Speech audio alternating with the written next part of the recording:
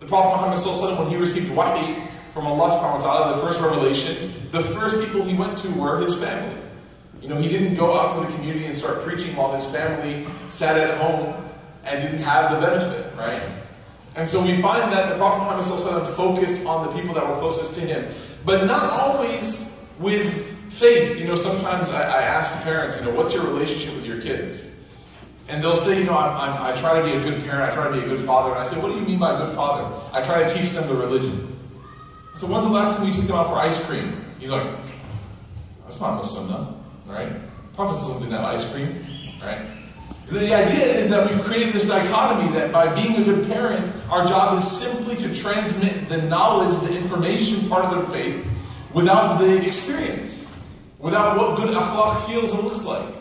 You know, the Prophet Muhammad ﷺ, when he was sitting with his companions one time and they were discussing affairs of the state, this is a serious issue. This isn't something that they're just talking about like cricket, right? Like who's going to win Pakistan versus India? Or is Bangladesh going to make a run, right? No, this is a serious governmental issue. And he's sitting with his companions and his daughter Fatima comes in.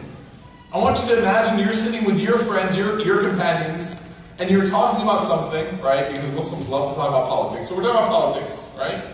And your daughter comes in. And she starts saying, Dad, Dad, Dad, what do you do? Or Mom, Mom, Mom, what do you do?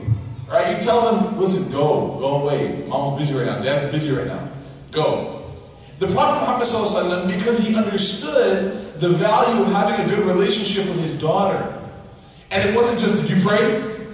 Did you fast? No, but he understood having a meaningful relationship with his daughter. He actually requested his companions, his sahaba, that he was discussing very important issues with. He requested them to give him a pause. Guys, I'll be right back. And he took his daughter Fatima and he sat her down, knee to knee. And he interrupted his conversation of how to run the Islamic community, how to run the society of Islam, the welfare of the people, management as a governor, as a statesman. And he paused that entire conversation and he said, Fatima, how's your day going today?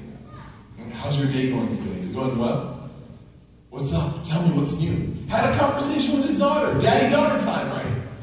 But sometimes we would view this in our skewed view of religion as being frivolous. The Prophet Muhammad ﷺ never saw positive relationships with his children or grandchildren as frivolous, ever. He always knew that it contributed to something higher. That's why when the Prophet Muhammad ﷺ was one time praying, you know, prayer, subhanAllah, it's so beautiful. I remember one time I was praying at my work. I used to work at the Apple store, and I was praying in the back room, and I was making sajda on the floor. And one of the guys saw me making sajda, and he's like, Abdul, what are you looking for, right? And I was like, I didn't answer, but I was like, my face is on the floor, I don't think I can see anything, right? But someone else then corrected him and was like, no, Gary, right? He's praying. And Gary was like, oh my God, I ruined his prayer, and he ran away, right? But the idea is that when they saw that it was prayer, they felt what? So respected. The action I was doing was so revered. They were so admiring of what I was doing because I was praying. So I know the Prophet ﷺ was praying, and prayer is such a beautiful dedication of a person's, you know, relationship with their Creator. And sajda, sujood, of all the positions in prayer, we're taught by the Prophet ﷺ that that's where the slave is closest to Allah subhanahu wa ta'ala. Right? So sujood is the moment where, you know, it's beautiful. You know, you see someone making sujood in the masjid, and you're like, wow, look at that khushu'. Look at that dedication. Look at that commitment to their deen. They must be making dua to Allah subhanahu wa ta'ala. They must be asking Allah, begging Him for His mercy and His blessings. And you just admire a person who has their face on the ground. Think of it. Your face is the most noble part of your body. So much so that the Prophet ﷺ prohibited us from ever striking the face, right? Yes or no? But you, when it's time to pray, you take the most noble part of your body and you put it where? On the floor, where people's feet were just a few moments ago. So when you see that, you can't help but admire it. You know what kids see, little kids? They see a horsey. So we see someone dedicated to their Lord, worshiping, praying, prostrate, but when kids see it, they see it's playtime. And the Prophet ﷺ's two grandchildren, Hassan and Hussein, they saw this, and the narration is very famous. They jumped on the back of the Prophet Muhammad ﷺ. Can you imagine, Shaykh, if this happened to you? What would the community do? If the kids jumped on your back during sujood? The community... No, if it happened to any of us, what would we do? Right? There would be some sort of shiv or chuppal coming somewhere, right? Flying across the... hit him off the back. You know what the Prophet ﷺ did? He waited. Because they were playing on his back. And then what happened was one of the companions behind the Prophet ﷺ became concerned because he knew that the Prophet ﷺ's sujood, his sajda, wasn't this long. So he looked up because he thought maybe perhaps the Prophet ﷺ fell ill or something happened to him. And when he looked up, all he saw were two kids riding on the back of the Prophet Muhammad ﷺ.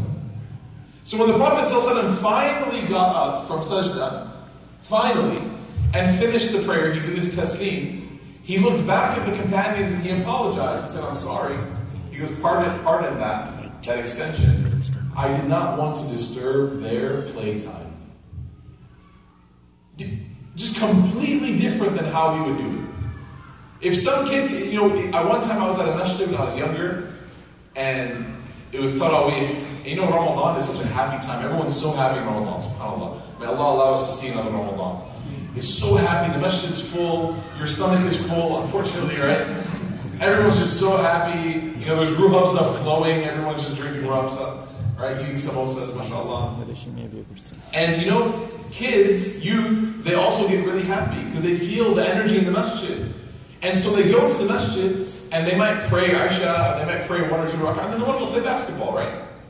And so one time in the back of the masjid, it was a big masjid, in the back of the masjid some kids were talking. And after the prayer, a man got up and he looked back at the kids and he yelled at the top of his lungs. It was so embarrassing. I felt so embarrassed for him. He yelled at the top of his lungs. He said, all of you kids. And they all looked up. He said, get out and never come back. If you're not here to pray, then leave. And there are some people in this audience right now who are like, takbir. Right? Like you're happy for that. But you know what? That's not from the sunnah of the Prophet ﷺ. My teacher, my shaykh, when he saw this, Shaykh Ihab, I still remember this, when he saw this, he went to that guy, you know what he said to him? He goes, you better make dua right now that Allah does not remove those kids from the masjid. Because if they leave and never come back, you're going to have a very difficult conversation on the Day of Judgment. Because you're going to be the reason they left. And the man was just turned ghost white. What did I do? Right? What have I done? Because khushu', by the way, has nothing to do with things going around you. And you know how I can prove this to you? You ready? Khushu' has nothing to do with what's going around you. Have you guys ever been watching a really close game in the fourth quarter? You're watching the World Cup in the final minute, and it's tied. They had 3 minutes of stoppage time. Or in Ramadan, when it's 2 minutes till iftar, and you're sitting there looking at that samosa. That's khushu', right?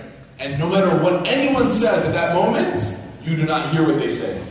When you're watching that game and it's super close, and you want to see who's going to win, hey, can you come help me with something? Hey, can you hear me? Come help me. Person's not listening at all. That's khushu'. But when it comes to prayer, a grasshopper can lose his wudu 70 miles away and we'll hear it. Right? Something can happen where it's like, so when kids make some noise, we're like, oh, these kids, they're ruining my khushu'. No. Your lack of khushu' is ruining your khushu'. Right? So the Prophet ﷺ, I did not want to disturb their playtime. What do you think that did for the child's relationship with the masjid? That I can come to the masjid and have a good time. One time the Prophet ﷺ was giving khutbah on a minbar, just like this. He was standing, and in the middle of the audience, little Hussein comes running, right? Little Hussein comes running, and he's wearing a shirt that's a little bit too big for him, so he's tripping. So the Prophet ﷺ sees this, and he actually leaves the minbar. Do you know what the Jumu'ah khutbah, do you know what it is? It's the first 2 rak'ah of dhuhr. Instead of praying 4 for dhuhr on Friday, we pray what? 2, right? We pray Jumu'ah. But the khutbah is counted as the first 2. So during this very important act of worship, the Jumu'ah khutbah, he leaves the minbar, comes down, he picks up his grandson, Hussein, and he carries him. And he goes back on top of the minbar. And he says, this son, this kid, this boy, he's going to be a leader. And he continues to give the khutbah with Hussein in his arms. You know, this sounds like it's shocking to us because we never imagined doing it, but this was the sunnah of the Prophet Muhammad sallallahu alaihi wasallam. And if it's his sunnah, then who are we to question? If it's the way that he did things, then how can we have the audacity to think differently? And we wonder why families are not masjid-centric. We wonder. Because we are importing our own desires and cultures instead of looking after his sunnah of the Prophet Muhammad sallallahu alaihi wasallam. So he had this idea, he had this way of making young people feel in his presence very special and very loved. The Prophet Muhammad sallallahu alaihi wasallam was known to communicate love to children, to let kids know that he loved them. You know, one time I asked a group of young boys, how many of you, your parents said in the last few days, I love you? Right? Half of them raised their hands. I said, how many of you, out of the half of you, it was not because of a good grade you got? They all lowered their hands. Because it wasn't because of academics, it wasn't because of school. How many of you, your parents came to you and said, I appreciate you. I know that you make mistakes, but I know you're trying hard. And I love you because you're trying hard. How many of you, I'm not going to ask for a hand raise here, but how many of you, your parents said that to you growing up? You know the Prophet Muhammad sallallahu alaihi wasallam, one time he kissed his grandchildren, Hassan and Hussein, and a Bedouin Arab man came to him and said, you kiss your boys? You show love to your young boys? The Prophet ﷺ said, yes, of course. The man said, I have 10 sons, 10, and I have never once kissed them.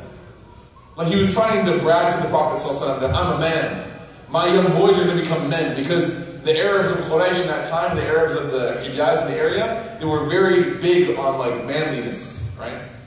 So the Prophet ﷺ, when he heard this, that I have 10 sons and I've never kissed one of them, he said back to the man, what can I do? How can I help you then, if Allah has removed mercy from your heart?